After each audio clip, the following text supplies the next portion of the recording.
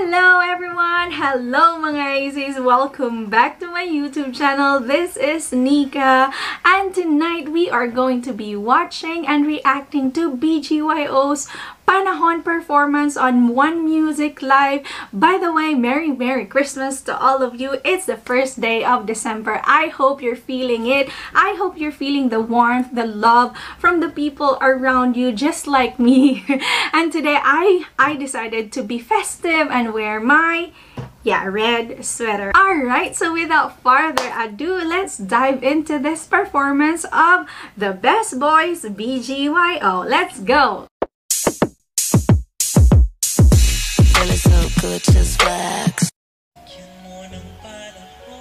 JL. Oh, I really love this song.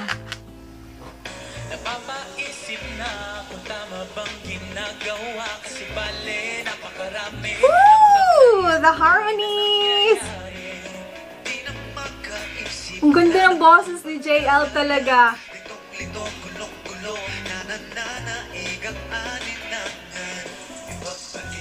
Mickey! Mangyayari din lahat ng dapat na mangyari.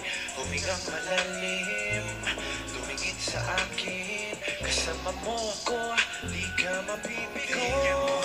Okay, wait lang. Okay, that was actually the first time. I think this is actually the first time that I heard BGYO sing live, and I guess so far JL sang, Nate sang. I guess Mickey is a rapper. Really, he is a rapper, right? Kasi yung vocal department niya, it is good. However, medyo shaky siya. Medyo shaky lang siya. Please don't hate me. Kasi yun yung naririnig ko. Medyo shaky lang yung part niya. Compared kay JL, I know JL is like more on the main vocalist, so that's why it is given na maganda talaga yung boses niya. Si Nate maganda. Pagdating kay Mickey, medyo medyo kailangan lang niya mag-improve sa vocal department niya. However, you know what? I love Mickey. You know that, guys. I've been watching BGYO and you know, gusto ko talaga si Mickey.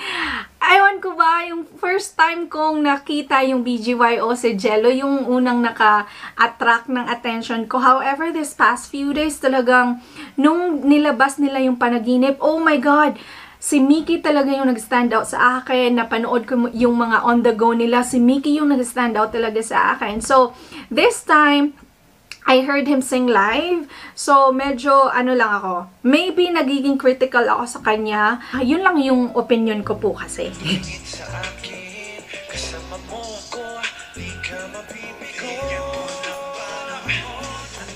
Nasa in tune naman siya.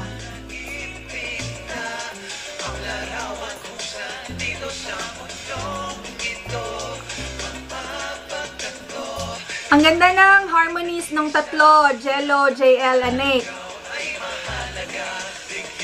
Ng panahon. Akira! Ang ganda yung...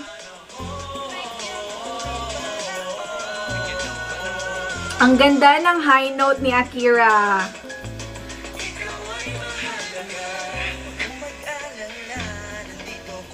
Ang cozy ng video na to. Nasa sofa lang sila.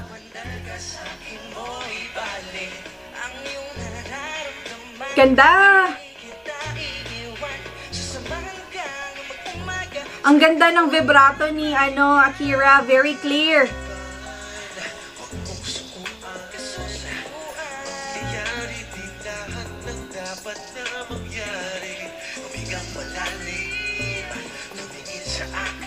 Ang grabe!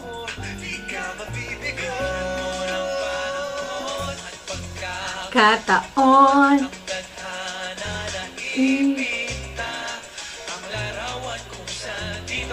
Mundong ito.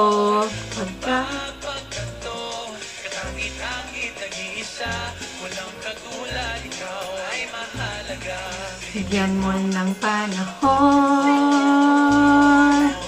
Bigyan mo ng panahon. Oh, ang ganda! ng boses niya, Akira! Ooh! Nice!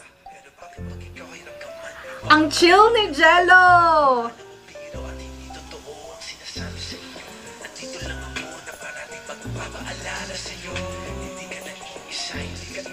I love the way how he looks at the camera. Yes, Jello! Ang ganda nun! Ang ganda ng blending doon.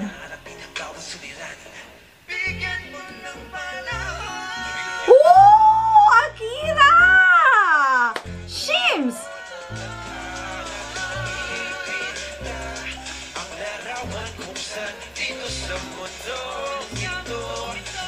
Pang R&B talaga si Mickey. Yung quality ng boses niya, R&B talaga.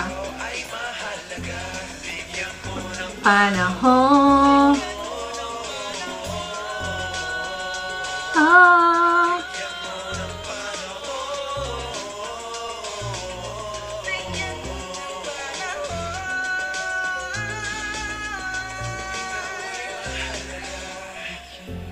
Panahon. Oh. Ang ganda ng vibrato, ang ganda ng run niya doon. Uy, in fairness, maganda yung performance nila, Aces, maganda. Yeah, I'm going to like rate them based on their vocal performance lang dito ha. So, Akira talaga nag-stand out sa song na to kasi ang dami niyang high notes. Second one is si JL. The third one is si Nate na parang nakikita ko na si Nate yung palaging nandun sa harmonization at the back of the main vocals of each verse. So, na-appreciate ko yon. And then si Jello, magaling yung pag-rap ni Jello. Si Mickey, wala masyadong si Mickey lines dito sa kantang to. Apart from nung nag-pause ako earlier, yun yung pinakamahabang verse niya, yun yung pinakamahabang kinanta niya. Naging shaky lang siya doon, but I know that Mickey is a rapper and he's such a talented man. He writes songs, so, you know, hindi, yung tao hindi talaga perfecto, at saka yung vocal department na i-improve talaga yan. Just like Josh, sobrang nag-improve siya kasi nag-focus talaga siya. Alam niya na yung weaker department niya is yung vocal talaga. So, when Mickey focuses on that department, I know for a fact na magiging magaling siya doon, mag-i-improve pa yung vocals ni Mickey. So, I really did enjoy this. First time ko silang mapanood ng live, actually. Oo, first time ko silang mapanood. Thank you so much, Aces, for being here. See you again in my next RV. God bless. Stay safe. Buyers!